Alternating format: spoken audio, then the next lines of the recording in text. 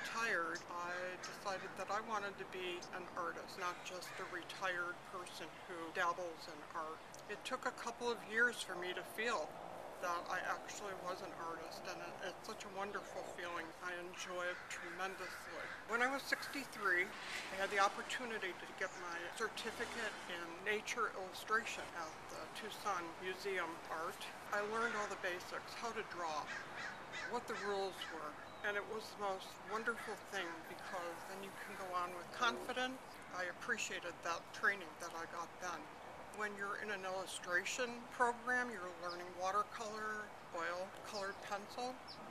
30, 40 years ago, you could buy a set of colored pencils and there would be 12 colors. They would most likely be inferior as far as archival goes.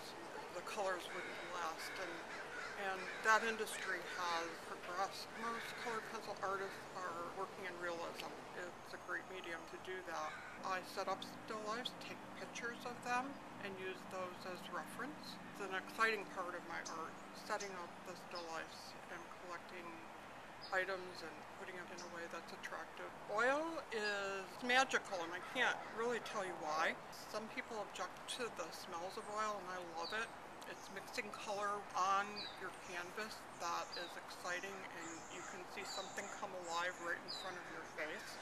And I knew this a couple of years after I got into art, that that's what you do when you're an artist. You just don't do the same thing all the time. You go on to more creative projects. I've had several one-man shows, both in Tucson and here in Livermore. The one in Livermore was at the Bankhead Theater in the Founders Room, and I have a one-man show going on right now at Prudential Realty, Downtown Livermore.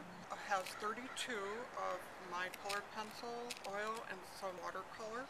It will be up until January 20th. The prints that you see here are colored pencil originals that have already sold. One sold at the Hagen Museum in Stockton last summer. A series of baskets that are Pomo Indian tribe.